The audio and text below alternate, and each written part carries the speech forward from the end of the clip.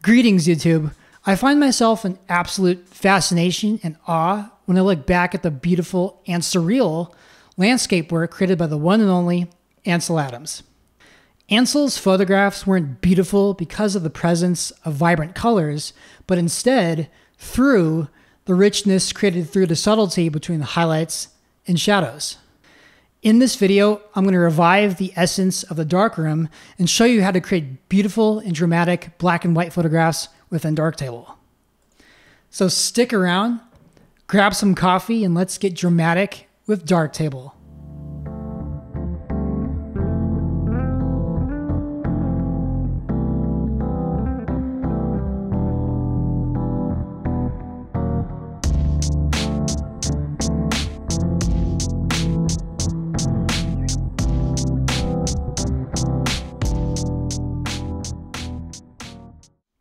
Black and white photographs are dramatic, rich, and engaging emotionally when there's a full tonal range between black to white, where contrast is our best tool to control this dramaticness.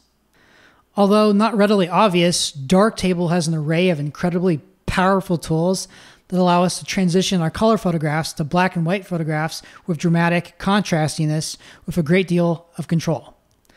And through the use of other supporting modules, we can increase contrast and dodge and burn our image, reviving the essence of the darkroom.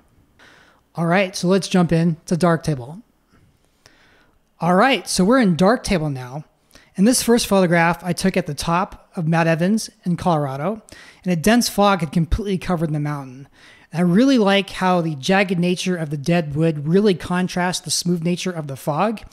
And I think that transitioning this photograph to black and white will bring out that character even more and bring a surreal and dramatic quality to this photograph. All right, so when we aim to transition our photograph to black and white, the first thing we actually want to do is process the photograph like a color photograph first, because the color actually influences the appearance of the final black and white photograph. So I've already processed this photograph beforehand, and I don't want to go through all the details of how I process it, but I do want to mention the highlights. All right, so the most notable enhancements I've enhanced the color with color balance RGB. I've added some additional sharpening with the diffuser sharpen module using the lens deblur medium preset.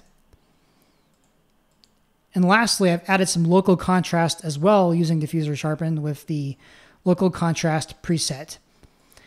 And one final note, it's really important that we get the white balance correct. And in this case, my camera did get it correct, but I did want to mention that because if the white balance is not correct, it will influence the appearance of the resulting black and white photograph. If you'd like more detailed information about how I process my photographs, see the video card above. So the best way in Darktable to transition a photograph to black and white is by creating another instance of the color calibration module. And we want to drag it to after the color balance RGB module and before the tone mapping module, in this case, sigmoid. And the reason for doing this is we want the black and white transition to occur after we've applied additional coloration. All right, so quick tip in case you don't know this, if you hit Control-Shift, you can actually drag a module to a new location in the order of operations, and just remember that the order of operations goes from bottom to top. Generally speaking, Darktable will automatically put the modules in the right location, and I wouldn't generally recommend modifying the location, but in certain circumstances like this one, it's appropriate. All right, so I'm going to go ahead and rename our new color calibration instance so it's a bit more clear in the chain. Black and white. There we go. And the way we transition a photograph to black and white is through the gray tab in the color calibration module. So we have two options. We can use one of the default presets, which emulate different types of films and the color response of those films, like Fuji Acros 100 or Ilford Delta 100, or we could adjust one of these sliders and that will immediately activate the black and white transition. So I've always really liked the Ilford Delta 100 film, and I tend to think that the Ilford Delta 100 preset works really well on most photographs, and that's what I'm going to use here. But stick to the very end of this video because I'm going to show you what these RGB sliders do in the last photograph and the effect that it has on the resulting photograph. So transitioning now to black and white.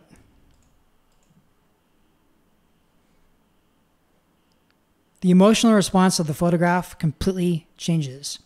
The only thing it needs now is a bit more contrast.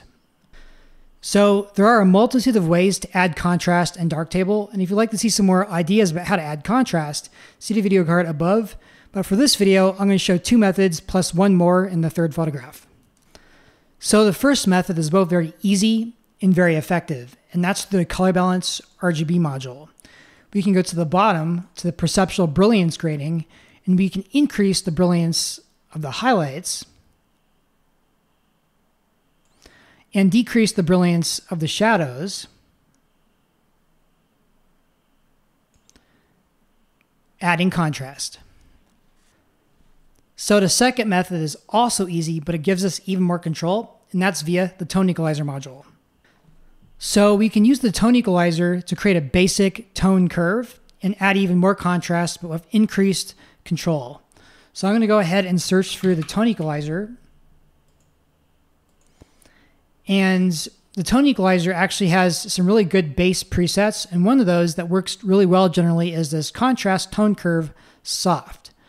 So I'm going to go ahead and activate that here. So the tone equalizer's base preset really nailed the contrast for this photograph. And we can actually go ahead and adjust the contrast even more with some really fine control by adjusting this curve. And for the next photograph, I'm actually going to go ahead and do that and demonstrate it. All right, so one final note here. This photograph is very rich and interesting because the tonal range of the photograph is full. If we look at the waveform, we can tell that it's almost completely full from top to bottom. And if you look at the photograph, we can tell that we have, although subtle, some really deep shadows and some really bright highlights and a lot of information in between, making this photograph really interesting. And also, I like how the black and white nature really brings out the dead character of the wood.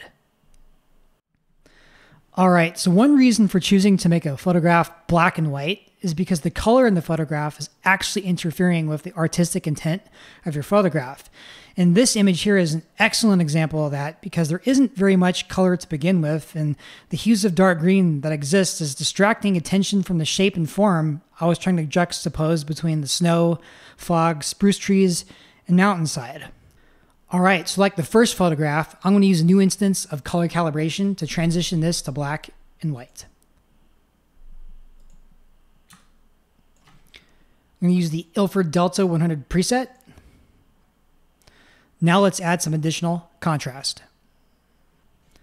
So let's use the tone equalizer to get a starting base for some additional contrast.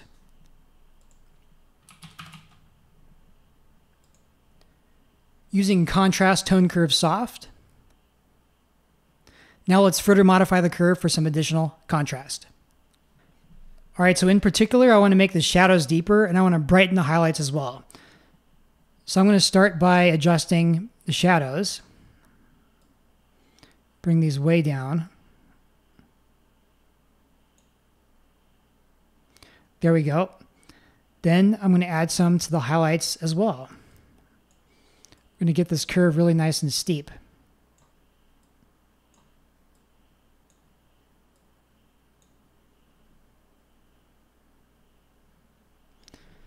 There we go. All right, so when you remove the color from this photograph and transition it to black and white, it really brings attention to how the different lines of trees converge at the top of the mountain and how the light diffuses through the fog as you look in the distance, and that's exactly what I was trying to communicate. And honestly, this is really inspired by the work of Ansel Adams, and I think I did it justice. All right, so here's a landscape photograph I took in Iceland with these crepuscular rays pushing through the clouds. I'm going to go ahead and transition it to black and white the same way as before with a new instance of color calibration. Turning that on.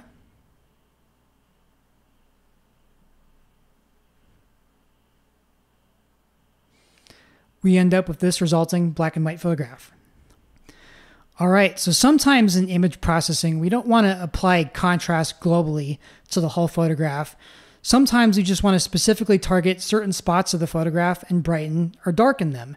And that's actually what one could do in the old days of the darkroom through a variety of very complicated techniques. And I want to revive the spirit of the darkroom here in Darktable. All right, so same as before, we can use the color balance RGB module or the tone equalizer to add contrast to the photograph. But in this case, we want to pair it with a drawn mask or a parametric mask so we can target specific spots. In this case, I want to bring brilliance to the crepuscular rays, bringing attention to them.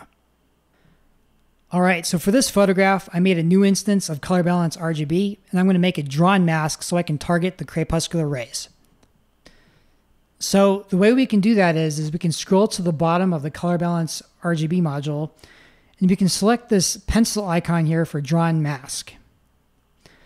The trick to creating this mask effectively is to use a brush with a very low opacity and painting on the mask very carefully and very slowly, one iteration at a time, and then you end up with a very smooth resulting mask. All right, so I'm going to go ahead and select the brush icon here. And then if you go ahead and compress the history tab, we'll see that the mask manager will show up. And within the mask manager, we can actually adjust the opacity of the brush. So I'm going to right click it and use an opacity of 5%. So the trick here is we want to apply brush strokes one swath at a time and cover up the crepuscular rays, and eventually we will build up a very smooth mask. All right, so if we spend what might be several minutes applying these brush strokes very carefully, we'll end up with this very smooth mask like the mask right here. And we can turn that mask on and off via this circle square icon right here. So if we turn the mask off, we can now increase the brilliance of the highlights and add an extra pop to the crepuscular rays. So adding some highlight brilliance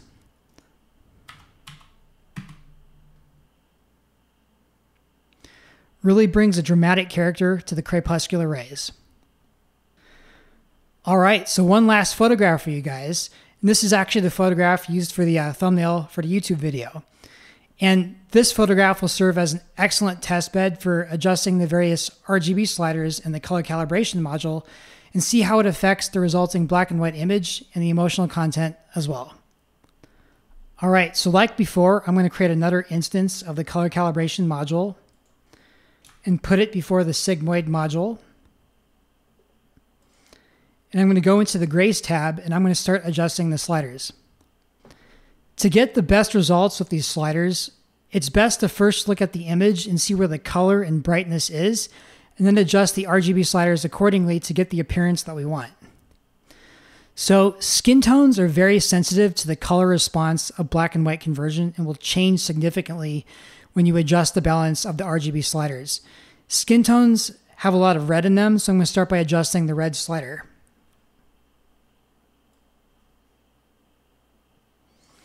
We'll notice that when I do that the part of my skin that's illuminated by the key light will illuminate. This image is already dark and moody, but let's add some green and blue as well. So adding some green. And now we'll notice that when we increase the blue, the background wall will start to illuminate because it was blue. All right, this is a good starting place. So as I mentioned before, skin has a lot of red in it. And if you have a strong presence of red and decrease the green, we'll notice that it brings a really smooth and lush quality to the skin tones. Contrarily, if we increase the green and reduce the red, it'll bring out the textural qualities of the skin. And honestly, I kind of like it this way because it really brings a dark accent to my left eye, making the scene very moody and dramatic. So, Darktable allows us, with very extensive control, to create beautifully dramatic black and white photographs. Using tools like color calibration, color balance RGB, the tone equalizer, or by making local adjustments with masks, we can revive the spirit of the darkroom and bring that dramatic contrast to our black and white photographs within Darktable.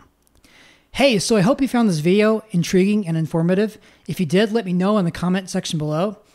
Also, if you have any other ideas on how to create beautiful and dramatic black and white photographs within Darktable, also let me know. And lastly, if you have any other ideas for future videos, let me know as well because it helps me make better videos for you. Hey, so thanks for taking time out of your day to watch my video. Hope you found it intriguing and valuable. If you did, leave a like. It really helps out my channel. Also, if you'd like to check out more content like this, subscribe to my channel. And lastly, if you'd like to check out some of my photographic work, see the link in the description below. Hope to see you in their video.